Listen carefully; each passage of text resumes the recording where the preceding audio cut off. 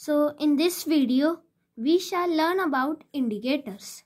Indicators are the substances which show different colors in acidic and basic medium.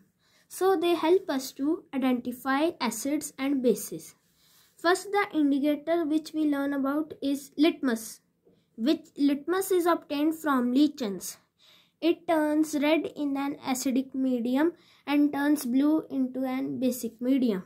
Next we talk about turmeric, which is also called as haldi in common household language, which is a famous spice used for cooking. It remains yellow in an acidic medium and turns red into a basic medium.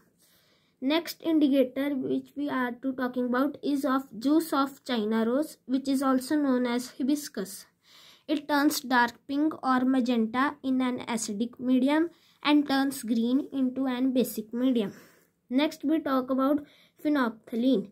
It is a chemical which is used in science laboratories. It turns colorless into an acidic medium and turns pink into a basic medium. Thank you.